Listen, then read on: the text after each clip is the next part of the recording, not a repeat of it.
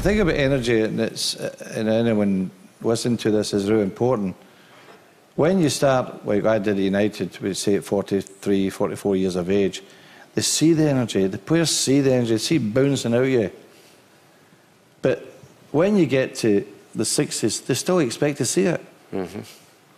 So I had to look at myself in terms of energy, the hours I slept. Because when I was a young manager, 4 or 5 hours, no problem. When I got to my 60s, I needed 6 or 7 hours. So you go to bed earlier, you look at your diet better.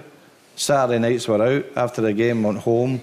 You know, I very, very seldom went out on a Saturday night. So that I had to examine myself about my energy because people want to see the energy. A really important aspect of it. You're a great student of leaders, historical, political. Who are some of the leaders you admire and for what qualities? Nelson Mandela. The great thing about him was there was absolutely no bitterness in his attached to his life. And you say to yourself, well, could I be that like that? You know, 27 years in prison, come out and have no bitterness at all. All he was interested in was making South Africa a country to be recognised and put on a moral path. They've got their achievements. They're in that big world now. And failure is not a problem. How you deal with it is a problem. And if you don't deal with it, then you'll fail again.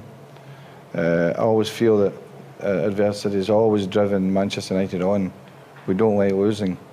And therefore, the human beings we've got in there, that character we've got in the dressing room, has to come to the surface in moments where we've lost a game. How would a chief executive manage risk? For a football coach, I was always conscious that what my job was for Manchester United. So I was prepared to risk. Shove defenders up in the attacking positions, take the gamble, because if you lose 2-0, you're still lost anyway. You know, I think there's a common sense attitude from good leaders that, is it worth the risk? But are we going to lose out of this? I don't think they should worry about the number of people who qualify at the same time as them. That's only negative. You know, that thing you say, oh, should I apply? There'll be hundreds of apply, I'll never get it. You know, I don't think that's a positive attitude. Your attitude should be, I've got my chance, I'm in this world, I'm going to succeed. I'm going to apply for the job. You know something which is really important for a young person? Get as many interviews as you can. Do you know that? The technique of going for an interview, there's nothing wrong with it, you know, even get 100 interviews and you fail 99 times. You'll improve through interviewing. And at some point in your life, you might be interviewing someone else. The advice I give to any young kid is, anyone can play a game of football. Anyone. But practice makes you a real footballer. You see games on a Sunday, pub games, all love a game of football.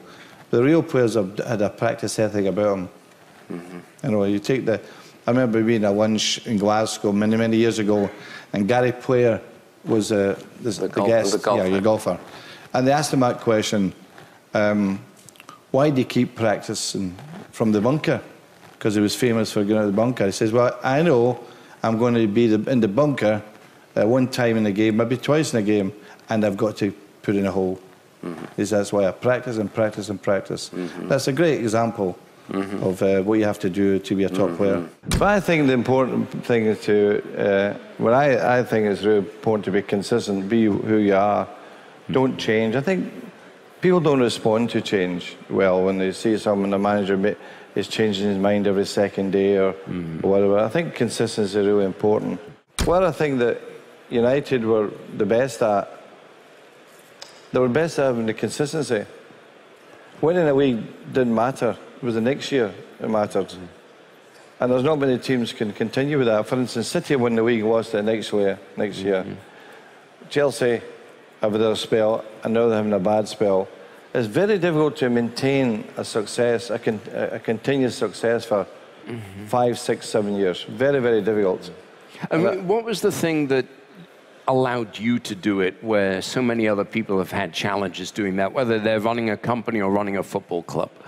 Well, it's that complacency, to avoid complacency, that if we win the league, my first steps the next season was to remind them about many things, about expectation, about responsibility, that complacency is a disease, that all these things matter to me because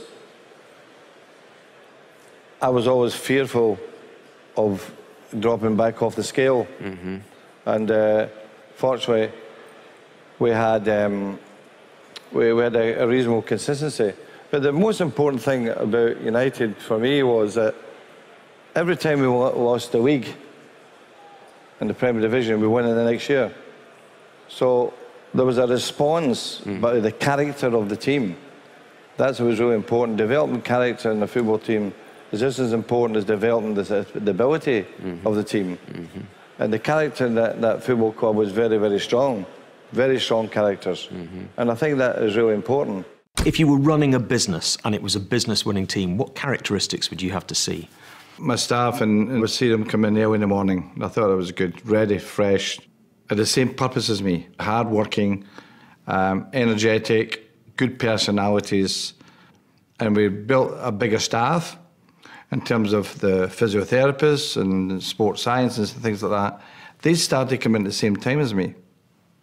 So I think that the example I was setting that was important to them, say, well, if he can do it, I can do it. Are there sacrifices you have to make as a leader? I think I read in your book that you played football the day you got married. Yeah. You missed the birth of one of your sons at least. What, do you have to make these sacrifices to be a winning chief executive? Absolutely. There's no other way. Yes, your wife is devoted to being the best she can be and also an example to everyone. So sacrifice is absolute, it's paramount, absolute. For me, absolute paramount.